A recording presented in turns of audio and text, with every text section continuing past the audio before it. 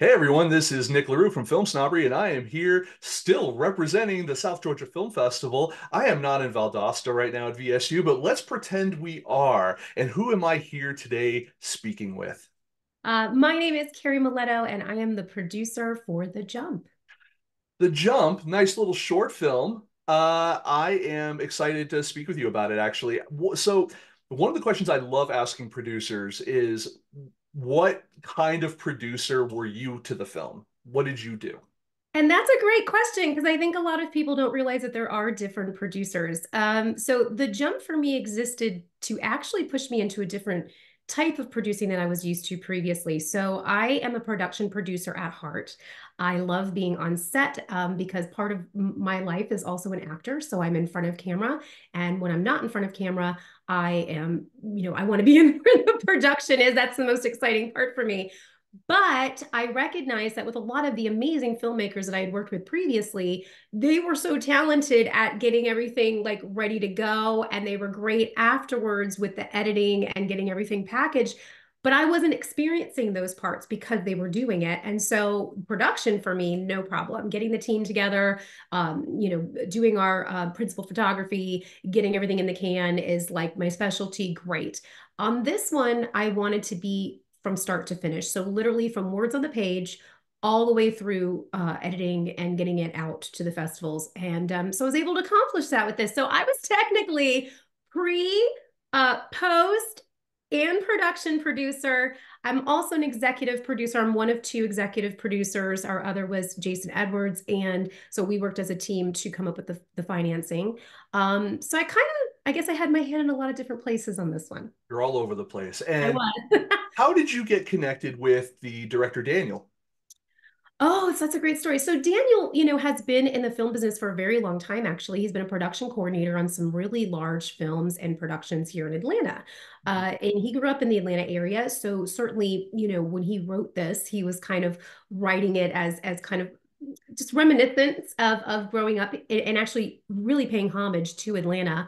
And so he had this script and he wanted to make it, but he wanted to make it with the right team. And so it kind of was something that's been sitting for a while, but never was it something like he wanted to make it. He just wanted to hook up with the right people. So my husband, who is a sound mixer, worked with Daniel on a project back in around 2015. And Daniel had a party. So we went to the party As and one does. so all the crew and some cast members were there, and my husband said, I want you to meet Daniel. And we started talking and we really hit it off. So we really kind of had a similar energy, and he found out that I had produced and been part of films down in South Florida, which is originally where I'm from. And we had just moved to Atlanta at that time because it's around 14, 15. Mhm. And I said, I don't have a team here in Atlanta. I would love to make something. It's been a minute. I want to, keep going. And so we talked about it and we started with another producer, and then we stopped. Things just financing didn't come into place. And then we started again. And then 2 weeks before we were supposed to shoot, our financing dropped. Oh, So we stopped. And heartbreaking. so we had a lot of like starts, Yeah. stops. And during that time, I think it really built our relationship with each other. I mean, because it's heartbreak. It's heartbreak every time you think the green light go, stop. Yep. And all the while we kept saying to each other that we're not giving up. We're not giving up. We might have gone quiet for a while kind of thing. And then it finally happened. And then just to throw in a little tidbit that you haven't gotten to yet, but we had our shoot ready to go, and that's when Atlanta was being hit with a hurricane, Oh, yeah. Okay. which is not normal here at all. And we had to make a call 2 days before the shoot to push, and we pushed a month. And so after all of this background stuff, here we are thinking we're at the finish line, we're finally doing this, and then we had to push again. So this was not without a lot of just, continued, yeah, Yeah. focus. No, it's fantastic. And it's a great thing about independent film as well because you can afford to do that kind of. I mean, it's never great to lose the time or the money or maybe the cast or whatever in any production, but if you in independent film, you're so much more able to pivot to keep all those balls, plates spinning, balls rolling, however, whatever the metaphor here is. I feel like that, as opposed to like a big budget production where it's just like, yeah, that one day, that hurricane could have cost you, 250,000, half a million, something like that. So, to be able to go like, okay, we have to cancel this for a week or two or a month or even 6 months or something like that, to be able to pick up where you left off, as long as the money is sitting in account somewhere and people are still available and willing to do it, you're kind of back on track. Yeah, that's fantastic. As someone who is both an actress and a host as well, do you feel that it's kind of important and crucial for you to know how everything behind the scenes works for you to do your job in front of the camera better? Yes. I mean, even as an actress, I think I've always had interest in behind the camera, and not all do. And so I always like to make it clear, like, I think as an actor, you should understand what each department is and what they're trying to accomplish, because it makes you better on set, and just the way that you're acting and how you're helping the process and not hurting the process. But I from the beginning was just enthralled with the entire filmmaking process. I don't know. Already I've been through so many different positions. And I'm hoping to direct soon as well, but like, and I haven't touched that one yet. But I've UPM'd, I first assistant directed, I have second AD'd, I've and I finally found my way. When I got to producing, I thought that's better for me, because while I can be an incredible first AD or a UPM, and I did a great job at it, it wasn't where my heart was in it. Sure, So absolutely. I think I finally kind of zoned in on where I want to be in the process, and that would be the acting and producing side. I love Yeah. production producing, but yeah, I think, did I answer your question? No, you totally did. No, and that no, it's something to be said about, again, the film industry in general, independent film as well, but the film industry in general, that really, depending on where your heart is and what your personality is, there kind of is a position for almost everybody. You know what I mean? If you're a real, like, you're an organizer and you are someone who, like, you love order, your OCD maybe a little bit, like I am, UPM, production coordinator, something like that stuff is great. Like, oh, I want to know where the schedule is. A script supervisor is also good for that. Like, having all the breakdowns, having all the, what's the continuity and all the take markers and all that kind of stuff. Yeah, great stuff. If you're someone who, yeah, if you're the theater kid, yeah, in front of the camera, obviously. If you're if you want to be here's the interesting thing. People think you want to be a dictator, you want to be a director. No. I've always felt that the dictator is not the director. I think the dictator is the AD. Uh, Right. yeah, I think a lot of people don't Yeah. realize that. Yeah, And I mean that in the nicest way. oh, and I absolutely get what you mean. And certainly the film that I got to first AD, which is called Not for Human Consumption, it is out there in the, I think it's on Amazon still. And I am very proud of that film, and I'm proud of the 20, I think it was 22 days that we shot over 20 locations.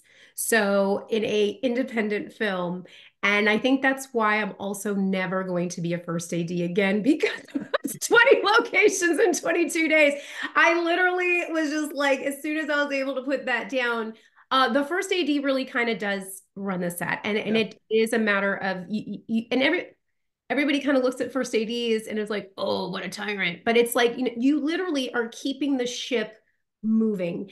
And yes, it's there's so many parts. And to go back to your question previous, it is important, no matter what you are in the filmmaking process, to understand everyone's job, yeah, because you never want to tread on someone's job. And I think one of the most interesting things about myself, I even though this was a $20,000 short, and I've done shorts that we did for $2,000, I still run them exactly the same as if you were walking onto, a Marvel or Netflix shoot or whatever. I try to use all the same elements for scheduling, for how we're going to do our days. Safety is important, all the things that are paramount to make sure that you're running a safe set, a fun set. I want everyone to walk away feeling like they were part of it. Like, I never want anyone to walk away and feel like, what a waste of my time.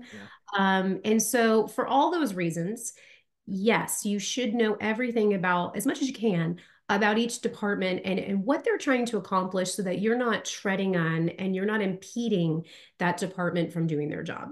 And that kind of consistency is fantastic too, even from the perspective of like if you're working with people who maybe it's their first or second movie, or they're still a little new to the experience, them going to another set isn't going to be as jarring for the next thing that they're doing, because they're gonna be like, oh, I already did this and we did this way, as long assuming that they're running their set that in that manner.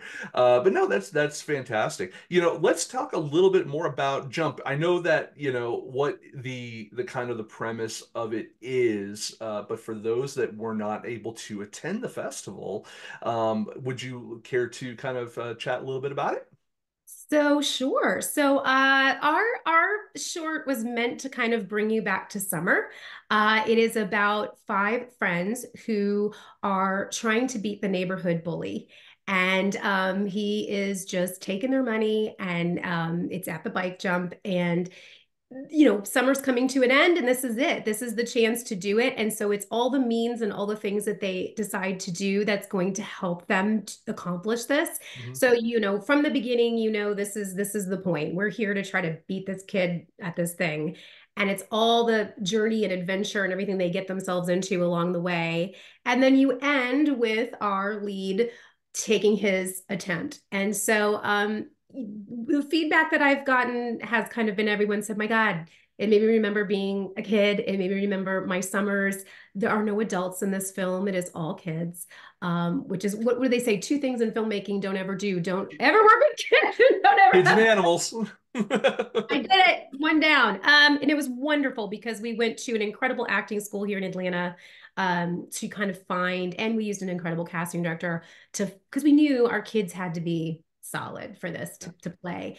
And we did. We got the most incredible actors, and I'm pretty proud of my cast. So it's a fun movie. It's a fun, Yeah, fun movie. no. And finding kids who look like kids, and I know that's a weird thing to say, but like finding kids who look like kids and can play kids, or as like,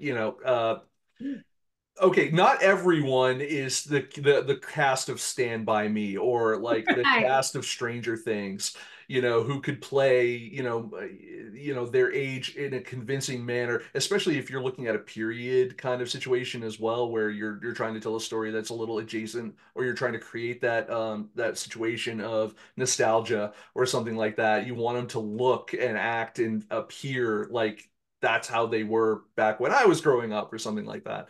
And I feel like that kind of casting can be really difficult. It's like it's more than just a job for hair and makeup at that point. I feel like they're like kids in a and God, I feel like old man right now. Like kids these days, but kids these days, I feel that they carry themselves different than I did when I was a kid, and I was a child of the '80s, so I'll throw that out there. Like they carry themselves different. We were the last generation of kids on bikes to some degree, and as they say, and you sit there and you try to tell a kid now, like, okay, this was you every summer, morning, noon, and night until the sun went down or something, and it's like I don't think they have the genetic memory of it, necessarily like burned in there. Did you have any difficulty in that casting trying to get, that feeling? It's funny you say that. That's why I'm like ready to talk. I'm like, yes. Sorry, Pretty brevity is not my strong suit. No, that's okay. Me neither. So our cast, it was in the casting process. So many of the kids did not know how to ride a bike. We actually had to put that as part of our casting. Like, do you know how to ride a bike? And when we got down to callbacks, we asked them to send us videos of them riding because so many kids don't ride bikes now. And so as that being one of the main parts of this film, there's a lot of bike riding. We needed them to have at least a general ability. They did not do the stunts, so we do have when they jump. We had an actual stunt person do that, just for safety. But we needed them to be able to authentically ride around town, and we have a lot of video montages and a lot of things of them riding. They had so much fun. Can I just tell you, our lead, Braxton, he like did not want to leave his bike. Like by the end, he was having so much fun, and he kept saying to us, please let me just jump once. Like, can I just, and I'm like, oh. And so like when we got to the end and we were done, and I said, you're cut. and I said, "You're off my roster." I said, "If you want to go jump that thing," I said, "It's up to your parents." I Yeah, guess, yeah. you I'm not know, going to say you can't, but what I I'm know thinking I is you're not. off the Yeah, set. And so, but he got, really, it's kind of fun to see them get excited about something that used to be so normal for kids for our age, and so that was good fun. But yes, it was really hard to find good bike riders. I Go believe for it. I believe it. I mean, just I can imagine if you even asked them to do something even more nostalgic, like roller skating or something like yeah. that. Like yeah, yeah. I can imagine them looking at a skate key or something like that and going, "What?" Like maybe you might understand rollerblades, but like going back to old schools, yeah, no, I that's crazy. Yeah, it's such a anytime you're doing something with that level of nostalgia or something like that, I feel like there's something lost. But then at the same time, like it's like I would assume if you have kids and you start introducing them to like the video games that you played with growing up or like the toys that you grew up with or something like that, you hope that eventually somewhere there's a connection Yeah. and that, that connection sparks to something, well, a hopeful obsession that allows you to also then take part in those things and relive You it. live it yourself. Yeah, I've said this before. Like, I spend 90% of my adulthood rebuying and recapturing my childhood. Yeah, You of know, course. And why not? that's what this whole film kind of was for. It was for the reliving experience.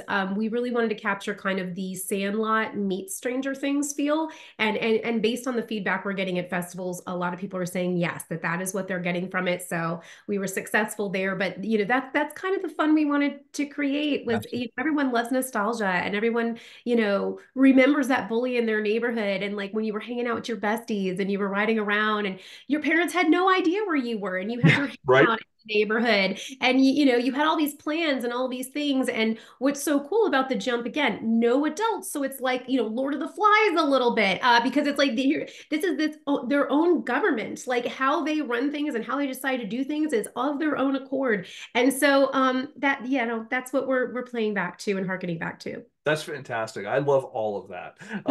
Now, let me ask you, let's shift gears a little bit over to film festivals. So, obviously, part of the reason why we're here chatting right now, South Georgia Film Festival. Had a great time. I know you folks were in and out. You had things and weather, and there was all things. So, I totally get that. But let's talk about that. What to you makes a good film festival? That's interesting. I haven't been to a large amount. I think at this point we've been accepted into 15 festivals, but I think I've only been able to attend do like I think I'm up to like four, and I have two coming up. But I think it's the festivals that really try to create a lot of mingling opportunities. Because certainly when you're in watching the films, which is the reason you're there, and always that's great. And I love to try to go to as many short blocks as I possibly can, because I love seeing what's happening with short films It's also from an easy way to just knock out a bunch at one time. yeah. Yeah. It's really cool. And so I've tried to watch like as many short blocks that I can at all the festivals that I've gone to. But like, I think that the times I also look forward to is when I can talk to other filmmakers because we can talk about like our challenges, the things we've overcome, what we're looking forward to next. I met a great filmmaker, that was in Orlando. Wait, I'm trying to think. Now I'm like, where was I? Yes, I think I was in Orlando and I met an incredible filmmaker here in Atlanta. So here's a guy who lives down the street from me, is making films, and we met at the Orlando Film Festival. So that was awesome. Yeah. And we're, going to talk more about trying to get more filmmakers together. So I think the idea of the film festivals is bringing together people who all have the same desires. We all want to make films. We don't have huge budgets. We are trying to accomplish hard feats every time we decide to make a film. And so having that camaraderie and that support is huge. And different film festivals are different too, right? So there's the ones that are like the really big ones that like the studios are going to that one and they're going to have but then I kind of have seemingly realized I really love kind of the smaller to mid-level because it's just so real and it's giving such opportunity to the people who would probably never be seen otherwise. I mean, there's really, right? I mean, it's just it's hard to get your work out there. I So was get, having that conversation with my wife the other night where I was like, I was looking down and I happened to catch eye with this binder full of DVDs that I have from. I've been doing this for 16 years. So I have just one of those big, thick CD binders or DVD binders of movies. And I'm like, I guarantee you 99% of the movies that are in that binder have only been seen by maybe a handful of people. And I said, and I don't quite know how to feel about that. Like, like part of me goes like, that's both fortunate that they got made, but yeah, unfortunate that like some of those people are not in the industry with us anymore. Some of them are, have gone on to better one movies. thing, Yeah, yeah. or like it's an interesting thing. And but you brought up something that I've been seeing a lot lately, especially since like the strikes, the writer strike and all that kind of stuff in SAG, where I feel that the future of the success of independent film is going to come from collective action, and in terms of bringing filmmakers together, bringing resources together, because I feel like the idea of being able to collective bargain. For better rates, for better, space, for more, if you can go to any, let's say you want to shoot somewhere and you're like, yeah, but I can also promise you 5 more shoots this year or 10 more or whatever, you may be able to get a better deal on your shoot and you may be able to create a longer relationship with those people. I think the same goes for distribution, and that might be a way to subvert a lot of what is happening with the studios basically having this stranglehold on theaters, on theatrical. Anyway, I know that that's a complete divergence from We'll have to this do a talk awesome about short that. film called The Jump. But no, it's a conversation that I've been having a lot with filmmakers all over the country and for a while now, but really more crystally since the strikes. What are some of the biggest challenges from your perspective? Like what is the thing that dogged you folks the most when trying to get the jump made? And do you see going like, yeah, that's going to crop up more in the future? Oh, I mean, in independent filmmaking, you've got to have a good team and you have Yeah. to have people that you can trust, right? So it's always building that good team and keeping that good team.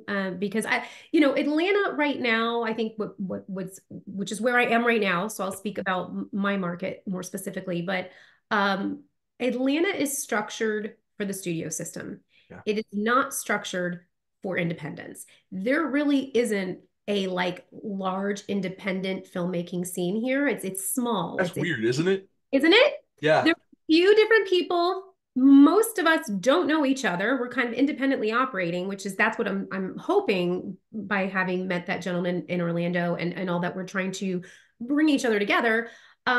Because yeah, it's getting the resources, right? It's even though you're independent, to me, and some say this may be the wrong way to look at it, I want my film to look good. I want my film to be professional. I want my film. I mean, if there's one thing I think I've noticed about The Jump, we're one of the few that had opening credits, end credits. It was clean. I made it very clean and very professional. And that was important to me because I want to be taken seriously in this industry. And I think like if you put that little extra time and that little extra polish on your films, Hmm. it matters because cutting those corners, you may have a great film in there, but then people go, oh, it's a little, and so you lose people or you lose your professional touch Yeah. on things that, okay, it might have taken you an extra minute and you need to have somebody who knows how to do that. I didn't know how to do professional credits or any of that stuff, but I found somebody who did. And Hmm. it mattered to me to make sure that it was clean and it was polished. So, but it's resources, right? So that's extra resources. And Yeah. some people don't have those. So I think having resources is important. And funny enough, I think the second thing is just if we're talking about this film particularly, weather. It was summer in Atlanta and it was an outdoor film and not being able to control, we were shooting on the street and we couldn't stop traffic. Yep. We couldn't, we had to allow them in the neighborhood to move by. So it was Sure. constant stopping. That, Then but you know what though? That is very much how it was when we were kids. You were playing in the street car, you know. And so 100. And then there's a convenience store scene, and my director just, he loved the way it looked. He loved the color of it, that it popped. And if you look at a lot of the film, there's kind of this blue and yellow pop that kind of, our colorist was amazing to pull that out too. But this convenience store was like this really kind of pretty blue color, like a baby blue. And it was in the worst location on the planet. And so when my director's like, no, we got to shoot there. And I was like, oh, are you kidding me? And so there was no way to stop. This is the busiest intersection right there. It's loud. Cars are going by. Every weather started. We had something like I forget, it was like 25 or 50 lightning strikes that happened. We were about to shoot the kids riding through the neighborhood, and we were literally sitting there looking. And on the app, they went, no, they said, this is, we shut it down, and we barely got to our holding area down the street, and it just came down. So it was like traffic, not being able to stop things, loud, thunderbolts. So it's yeah, that's always the hardest, because if you're a film with a budget and a lot of things, you can shut streets down, you can use studios, you can sound stages, and we didn't have that. So I think with independent filmmaking, you are battling weather and natural circumstances that you can't control, and that ups how the hard level goes up a lot. So But that would be also what I would say. everything that you just described, though, I think is so much, and you kind of touched on this a little bit, which was like it's very camaraderie building. You're all in that mess together, and I think that's fantastic. Yeah, honestly, I think we've discussed a little bit. I think I want to say it was off camera, so hopefully, where is the jump going to be at next? So on March 22nd, we will be part of the Gasparilla Film Festival in Tampa, Florida. And then on April 27th, we will be at the Sunscreen Film Festival in St. Petersburg, St. Florida. Petersburg. That's going Yeah. to be great. Fantastic. Well, Yeah. I look, everyone who was at the South Georgia Film Festival seemed to enjoy the jump. Hopefully, audiences continue to enjoy it. Hopefully, that brings you to the next thing that you want to work on. Is there anything in particular you want to, talk about that you're working on right now, or I wish there anything you want was. to send anyone, like in links or anything like that? Yeah, no, I wish there was. I was, we in a long-term situation, I have a series that has a companion comic book that we kind of started. Like comics. Kind of took a break because for multitude of reasons, but hopefully I can get back to that. And I have scripts I'm reading, so I really wanted to enjoy the ride with this. I really wanted to kind of go through the whole thing. I didn't want to be thinking about, and I know that's like breaking a producer rule. You're supposed to be already like, oh, I'm working on this and that and everything else. But it's like, no, I know I really want to enjoy this. And when I feel like it's done, plans for this, I think once we've finished the circuit, which we're about halfway through, is to put it on Amazon. So I think it'll go on Amazon Video Direct. So it'll be available to people to watch everywhere. Fantastic. Well, thank you very much for sitting down and taking the time kind of after the fact for chatting with me. I know everyone's so busy, and I'm just glad that I was able to wrangle a couple extra interviews and chat with people. And so thank you very much, and hopefully everything keeps going, continuing well with the jump, and we'll hopefully we'll see you on the next movie as well. I hope so too. Thank you so much. Thank you. Bye. Bye.